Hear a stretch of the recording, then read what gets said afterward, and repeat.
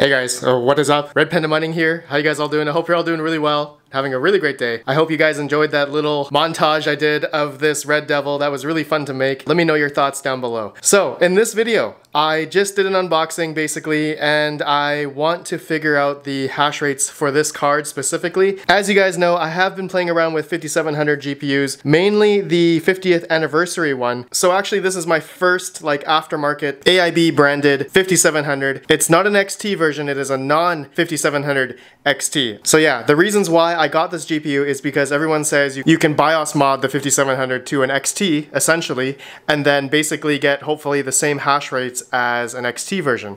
Now I don't know if that holds true for all 5700s, but I am wanting to try it on this 5700 specifically, and I saw this on a good deal on Amazon, so you know what, I thought, why not? I think I eventually want to build a 5700 mining rig, and I do have a Veta frame that I just newly built, which I'm going to devote towards a 5700 rig. So I want to figure out if the PowerColor Red Devil is going to be good for mining or not. I will have another video where I do the BIOS modding on this, okay, so stay tuned for that. But for the rest of the video, I am going to figure out the stock hash rates, and we're going to do a little bit of overclocking, and then we'll see if we can overclock this to the max, essentially seeing if we can achieve really high Ethereum hash rate on this guy.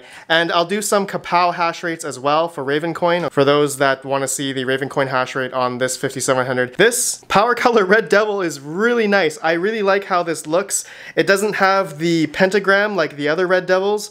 Like previously, I know the RX 580 has like a different logo, like the pentagram logo. This one has more of like a Red Devil kind of thing, like that kind of logo. But hey, this should be pretty cool. I'm excited to try this out. So I'm gonna go ahead, I'm gonna plug it into the rig here. Give me 1 sec. It doesn't even fit on my test bench. Look at that. It goes all the way to the back of my test bench here, and I actually had to like push it a little bit in order to fit it in. This is a really long GPU. I don't know if you guys saw that in the montage, but this Sapphire Nitro does not compare to this Red Devil. It's actually pretty long. So one of these days I'm gonna have to get rid of this test bench and maybe change it to a Veta frame of some sort. I think that'll be much better. But anyway, guys, you can see that it's in and looks pretty good. The funny thing I noticed is the PCIe ports are not really, you know, usually they're at the like end of the GPU over here, but they're a little bit over here because I think the PCB is a little bit shorter. But if we check the other side here, you guys can see there's like a E-pin extension here just to make it bigger, and I think that's pretty much why I can't really fit it on this frame. That's actually pretty funny. But anyways, guys, let me go ahead and turn this on. Alright, it flashed a little bit. That always does that. Now it's gonna come back on. Yeah, oh yeah, look at that Red Devil logo. Make sure there's no smoke. Okay, I think we're good. Oh yeah, look at that. The top has this like nice LED bar.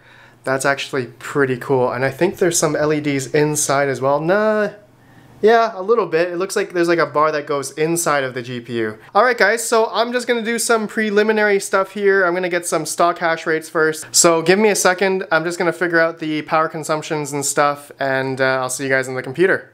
Let's go. Okay, first things first, if you guys got this far in the video, feel free to look in the description. I have most of the hash rates in the description that I've tested, and you guys can see it there below. But if you want to watch the rest of the video, I don't want to bore you guys, but I've already done the stock hash rates, so you can see the numbers here. And I've done Claymore Miner, TeamRedMiner, and Phoenix Miner. And I did do stock hash rates for the Ravencoin KAWPOW as well. So you can see here, stock, we are able to get 25.74 megahash at 218 watts. System total at the wall. All right, so the GPU I'm thinking is getting about 160 to 170. System idle is about, 40, 50 watts, okay, just for the motherboard and CPU and RAM and whatnot. And then you guys can see the other hash rates here for Claymore Miner and Phoenix Miner. Looks like Phoenix Miner gets a little bit more mega hash, but I'm not sure why or how they're able to get that extra, 1 mega hash compared to Claymore Miner. I tested it a couple times and I got the same numbers each time. They each get around the exact same power consumption, as you guys can see, 214 watts. Okay, so that's stock. Now you guys want to get to the good stuff. You may already see on your screen here, this PowerColor Red Devil is able to get 55.3-ish mega hash.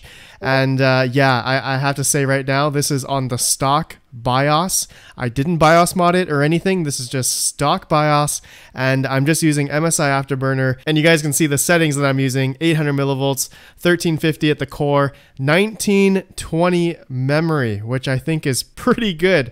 So stay tuned for another video where I BIOS mod it, and we'll see if we can get this to like 56 to 58 to maybe 60 mega hash.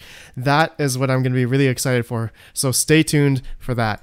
Okay, but otherwise, I did do some like middle ground overclock. You guys can see here, 1350 core, 1860 memory, and 800 millivolts. Pretty similar to this like over the top memory overclock that I did here. We're able to get about normally similar to my 5700 XT 50th anniversary edition. Using Claymore Miner, we can get 52.10 mega hash at about 167 watts. And then using TeamRedMiner, we're able to get about 52.65 mega hash at 165 watts. And then Ravencoin KAWPOW, we're able to get 20.24 mega hash at about 170 watts total system. All right, so you can see the disparity there. It's about 50 watts less than doing stock clocks on this Red Devil 5700.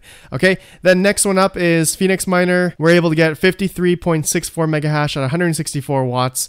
And yeah, so in the software, it shows about 119 watts in the software. But now I've actually been testing this for a good 24 hours. You guys can see I'm actually doing Ethereum / Zilliqa. And yeah, it's actually been going quite good for the past almost 24 hours now. It's at 23 hours and 12 minutes. But yeah, it's been going really well. I think this GPU is my favorite. I mean, I love the PowerColor Red Devils from like the RX 580s. And this 5700 Red Devil is a boss. It's not even an XT version. It's just a regular 5700. Another amazing thing to note is that this GPU is so cool in terms of temperature. It's like 47 degrees Celsius right now. And you guys can see the fan speed is at 46%. I have it 60 here in the MSI Afterburner, but it looks like it's, you know, auto doing it or something. But yeah, there's junction temperature at 55 degrees Celsius. And then there's another temperature reading here called TMEM. I'm guessing this is the memory temperature at 80 degrees Celsius. So I feel like that's kind of high. I'm not sure. I feel like this feels like, you know, kind of like a Radeon 7 situation, but ultimately the 48C and the junction temperatures are the ones that we should really look at. I'm not sure. Maybe you guys can let me know, but hey, 55.3 mega hash at 1920 memory clock, I think is amazing. Okay, so at the wall, 170 watts total system, getting 55 mega hash. I feel like when we BIOS mod it, we should be able to get about 58, maybe 60. Okay, so stay tuned for that video. So let me know what you guys think. I think that's the end of the video. Let me know your guys' thoughts and maybe something else I could try before I make that BIOS modding video. I'm gonna do a bunch of tests first, and also I plan on using like more power tool. I forgot to mention as well. Okay, so there's this more power tool.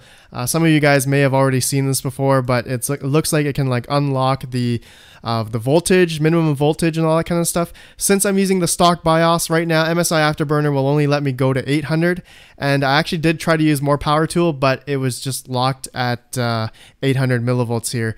So I actually have to uninstall MSI Afterburner, do a DDU, probably uninstall more power tool as well, and then just do everything like brand new, install more power tool only, and then I can do this, and then do like some manual batch file stuff like mclock and all that CC clock in the Phoenix Miner batch file. So stay tuned for that. I think that's going to be fun, as well as I'll do the Red BIOS editor as well for this 5700. I'll try to maybe do it on a 5700 XT Red Devil, and then maybe theoretically we should be able to get 60 mega hash on it. So that'll be really cool. So thank you guys for watching. Please let me know what you think, and I appreciate you all for watching. I'll see you guys in the next video. Have a good one, and peace out.